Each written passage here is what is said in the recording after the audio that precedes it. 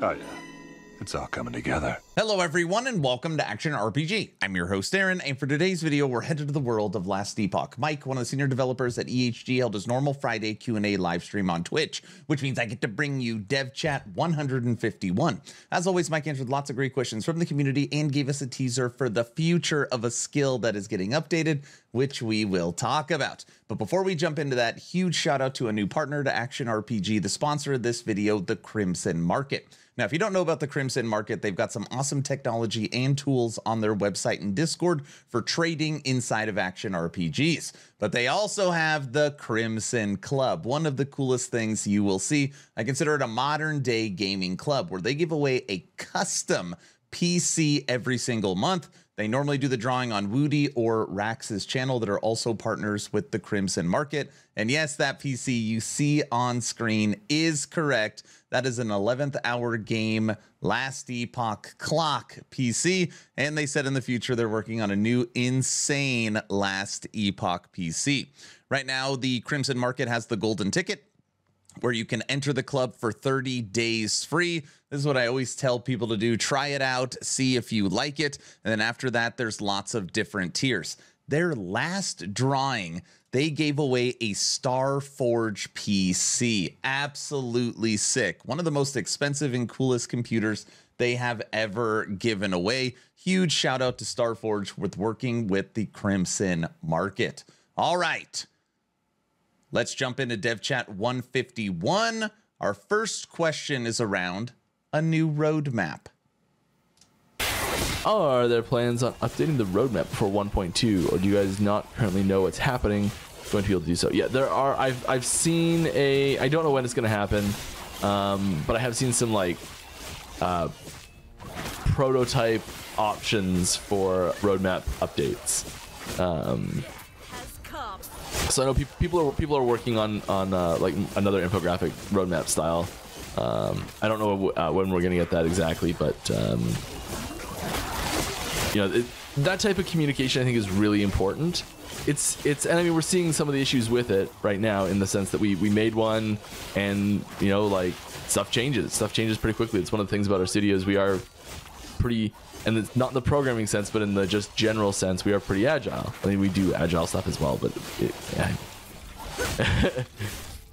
there's a whole other term there, but it doesn't matter. So the point is that like we do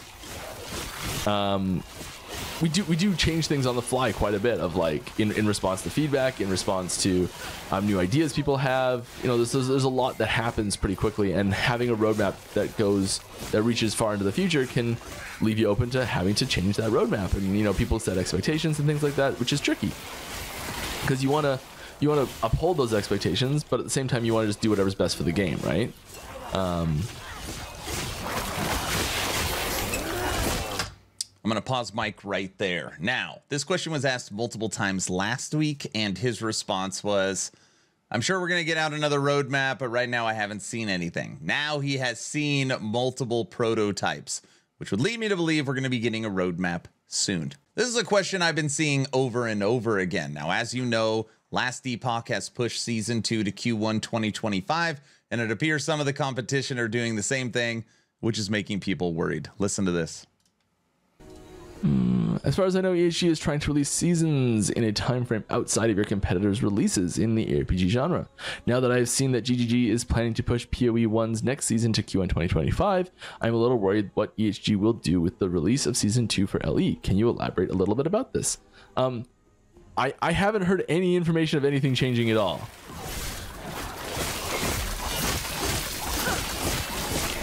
Kind of the short version. You know, like the options are, well, we don't actually know when it's going to be. So we don't know the exact date. Q1 2025, there's 3 months there. So like the two of us could be targeting completely different points in that 3-month period. And it's totally fine. There's nothing to worry about type thing, you know? That's scenario 1. Scenario 2 is we've targeted basically the same spot, and we're going to overlap, and it's probably on us to get out of the way. If we're talking about who's got more market pull available to them. And so then our options are like try and release earlier if we find out when the exact date is early enough that we can do that. Tons of problems with that, namely in just that if we're releasing it early, we're doing it either by cutting content or by skipping testing steps, which I know both of those things are like horrible propositions for almost everyone involved. You know, like, so I don't think that's super appealing for us. And then like the other option is delaying the content, you know, which I doubt many people want either, right? So we've kind of got to weigh what our best options are, how we're going to handle that, how close is the overlap, is there any overlap? You know, there's a lot of information we don't know, and a lot of information we do know that the public also doesn't know. So it's tricky to come up with the best answer to this, and it's even more tricky to answer this question. So I can't really say anything, but as far as I know, nothing's changed from our plans for 1.2. Question continues. 1.2 was delayed for the upcoming ARPG landscape and an engine upgrade mostly. However, now that was upcoming ARPG landscape was also delayed partially into 2025, is it now right in the middle of your public release window for Q1 2025? Do you think you all might have jumped the gun on delaying since you all are in a similar situation as before now? Or just general thoughts on how you would handle long delay and things EHG learned / has anything changed on future delays? I don't think anything's changed necessarily for future delays at this point. I think we're gonna wait to see how it shakes out. We're still in the middle of it, so it's not much to look back on just yet. I don't regret the change we made. A lot of it had to do with changing.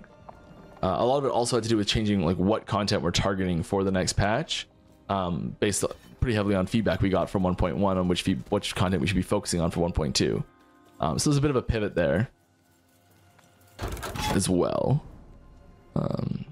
Yeah. Well, Okay.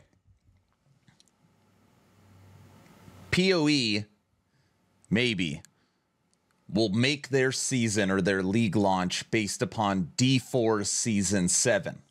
So you've got D4 Season 7, you've got Titan Quest 2 Early Access, you might have another Torchlight season, and you've got a PoE League, and who knows what we're going to get as far as major content updates or patches from Path of Exile 2. And then I didn't even look at the calendar for what like AAA games might be coming in Q4. I'm guessing it is going to be packed.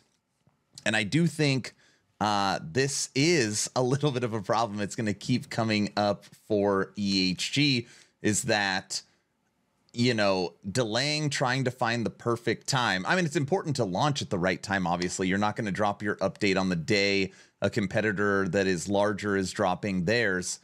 But at some point, you know, you kind of got to rip the Band-Aid off. You are talking from Season 1, what we're currently in, to Season 2, it'll be like 7 or 8 months, maybe 9 months. That is, just for perspective, that is 4 seasons almost of D4 in between a last Epoch season. And obviously D4 is the biggest, like not the best example, but just for perspective, you know, the core audience of last Epoch is going to be starved for content. And of course, we're excited for Season 2. Everything we've heard so far sounds like it is going to be amazing, but this is definitely something that they are going to need to figure out from a timing perspective and what they're going to do into the future. All right. This answer made me happy. do you plan to do a PTR for the next season launch? Feels like a bit too much bug to get. Feels like a little bit too much bug get past QA, and maybe we can help track them down. PS, you seems tired. You know how to work yourself in the teams for us. Ouch. I'm tired because I am a young father.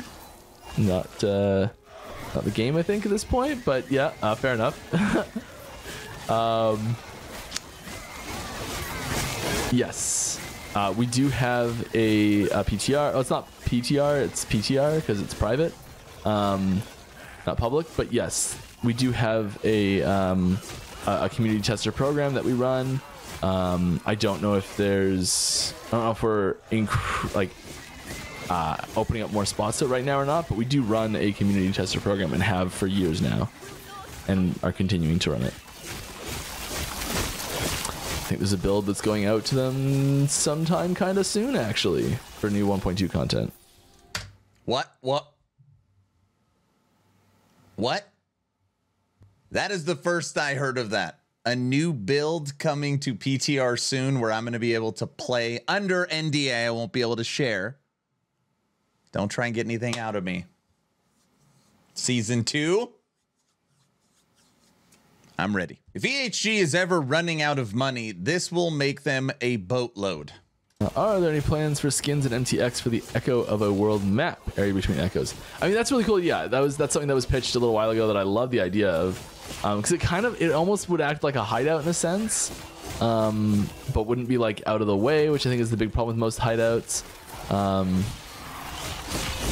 Especially when you're playing with friends, it'd be a really natural progression to show it off, because it would just sort of like happen whenever you're the host. And I think it also makes a lot of sense to do it there because of like lore reasons. Basically, a new skill teaser. And you tease a little what stuff is coming for Sentinel. Sure.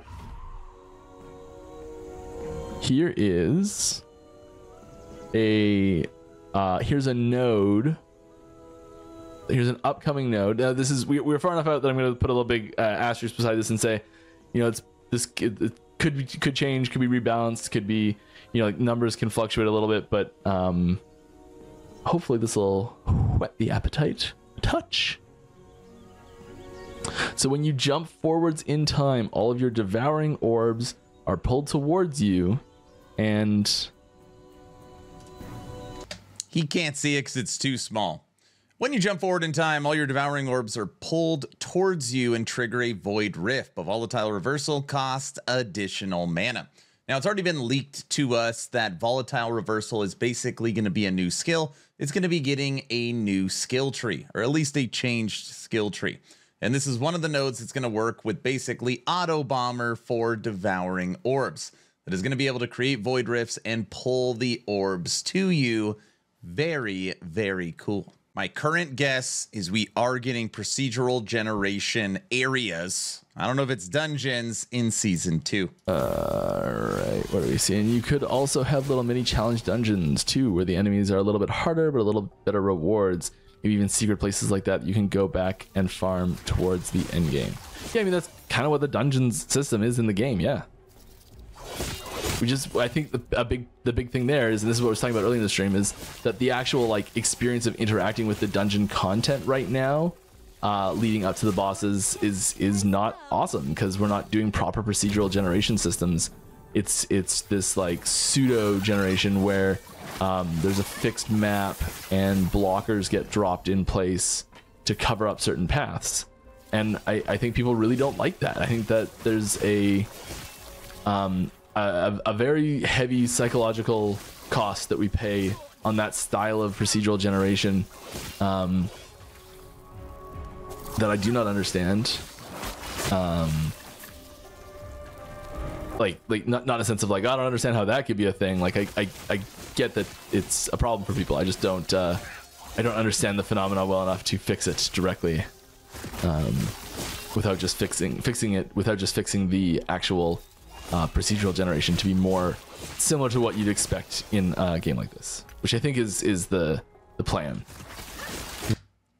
Which I think is the plan. This next question really is spot on, and it's around how scary dots are at endgame. Although, or because most defensive layers that you can build through gear protect you against hits, dot damage seems to be the biggest struggle when it comes to tankiness in the endgame. Either ailments or dots pools both seem to be the biggest source of damage we take. Is this intended? And if it is, can we expect more ways to deal with it in the future? I don't think it's like strictly intended that, hey, the scariest thing are dots, you know? But I do think it's important that there are dots that are scary. I think scary dots, especially as dot pools that can be spawned underneath the player, is a really good tool for.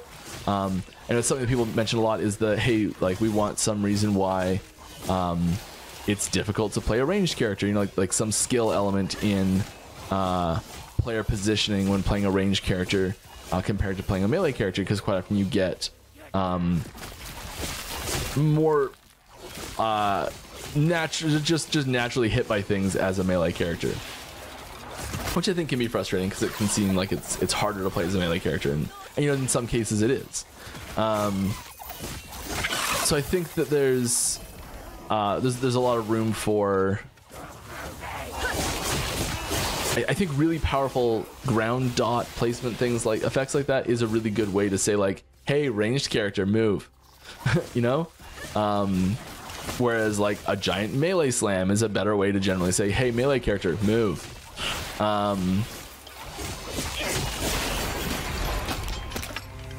And I think that I think it's good that there are really dangerous dots in the game.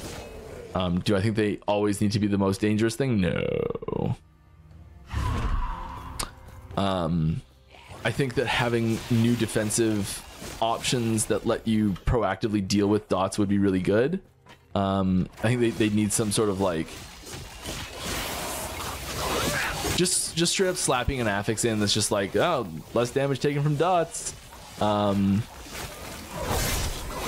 something like that is probably not the best option.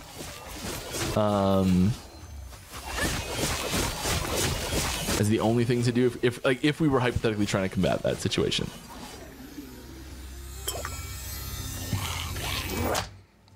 I think most people agree that dots being scary is fine. They're supposed to be scary.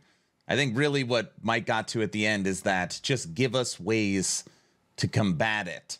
So right now you can use an Oracle amulet. You can use armor, also works for damage over time.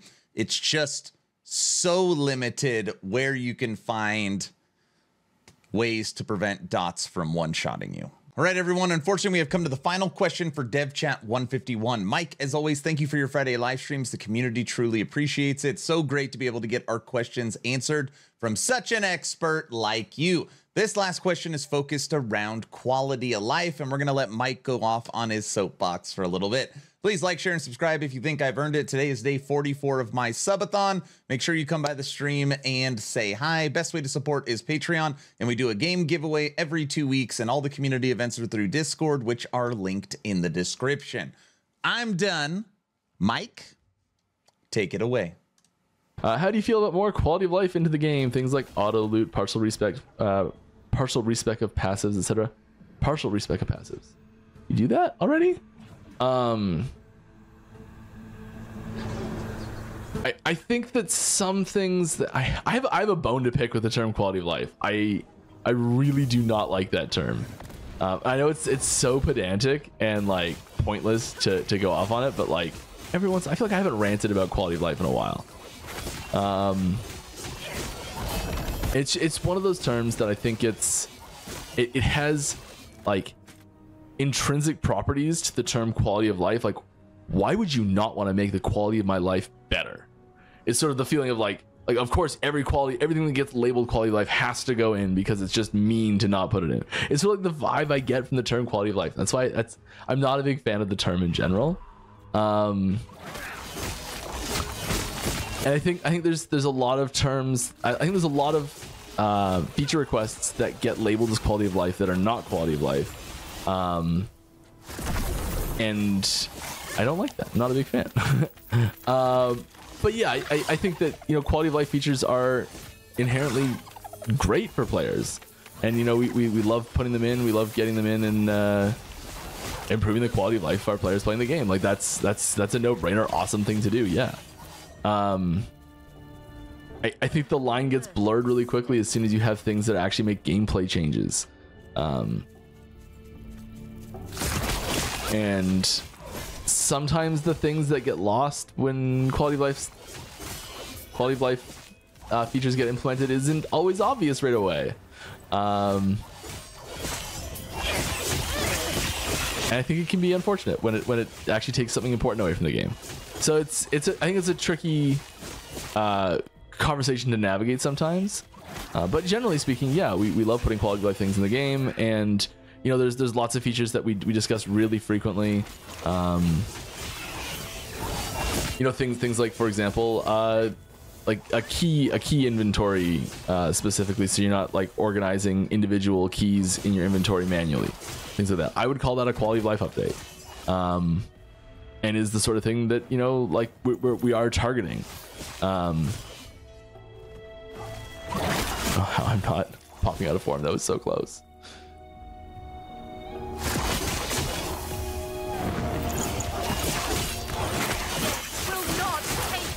Was it auto loot? I think auto loot is one of those ones that I would not call quality of life. I think auto loot fundamentally changes the game for a lot of players, and I think it causes I think it causes issues in, you know, like I think I would enjoy this. It's different for a lot of people. This is why it's such a hard topic to talk about. But like I think I would enjoy certain games less if they had auto loot. And I don't think that's always obvious to be able to see right away.